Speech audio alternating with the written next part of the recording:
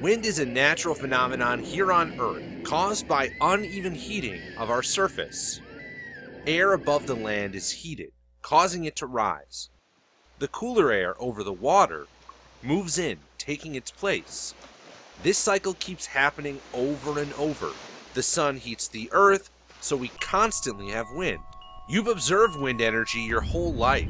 As a species, we've used wind energy to grind our grain and travel the oceans.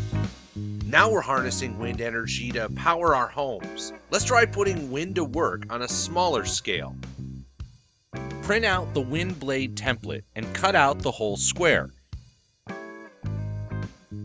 Cut from each corner of the square towards the outside of the center circle. Fold every other flap towards the center and tape it in place. You'll end up with a paper pinwheel. Whee! Put a glob of hot glue onto the back of the pinwheel. Hold the coffee stirrer in place, perpendicular to the back of the pinwheel until the glue cools. Cut the drinking straw to 8 centimeters. Tape the drinking straw to the top of the large cup. Use an optional push pin to keep the rotor spinning smoother. Insert the coffee stirrer rotor into the drinking straw stator. Fasten a binder clip to the back of the rotor.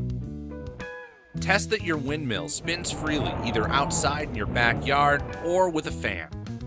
By definition, power is the ability to do something or act in a certain way, especially as a faculty or quality. This undescribed something is the ability to lift something, stretch something, or move something. So in simpler terms, power is energy used over time. In fact, that simple definition describes the equation for power. Power, measured in watts, is equal to energy measured in joules divided by time in seconds. The energy in the numerator depends solely on how that energy was used, whether you lifted something, stretched something, or moved something.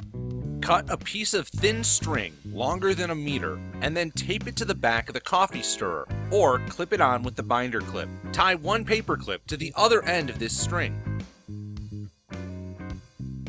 Make sure that your design hangs enough off the table so the string goes straight up and doesn't drag along the edge of the table.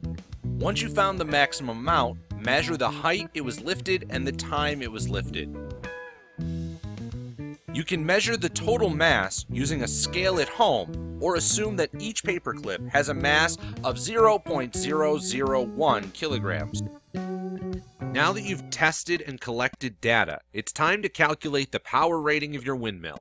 Let's pretend a windmill is able to lift a maximum of 0.018 kilograms to a height of 1 meter straight up in the air. If it takes 9 seconds for the paperclips to be lifted, what is the windmill's power rating?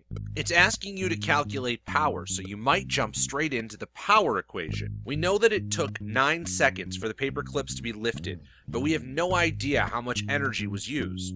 The energy was used to lift the paperclips straight off the ground. At their highest height off the ground, the total amount of gravitational energy was applied. We need to calculate the total gravitational potential energy before we do anything else. I'm going to start out by writing out my given information. I know that I'm solving for power. I know that first I need to solve for gravitational energy. I'm given the time, I'm given the mass, and I'm given the height. These would all be measured during the activity. Here's our basic gravitational potential energy formula.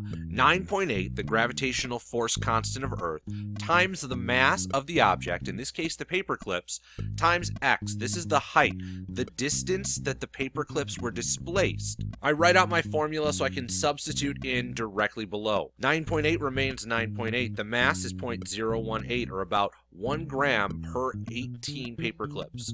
It traveled 1 meter straight up. Now I'm just going to multiply everything together because it's order of operations. So it took about 0.176 joules of energy to lift those paperclips up. That means that if the paperclips fell, they would start with a potential energy of 0.176 joules. Once you have the energy, you can find the power. We know that power is energy divided by time. In this case, any type of energy. We have gravitational potential energy. I'm going to plug in my energy. I'm going to plug in my time. A quick calculation gives me a power rating of 0.02 watts. With some magnets and copper wire, you can generate electricity using these same concepts. These massive wind turbines have average power ratings of 2 or 3 megawatts. That's about 150 million times more powerful than the windmill you just tested. You'll often see these behemoths along the side of highways or even off the shore.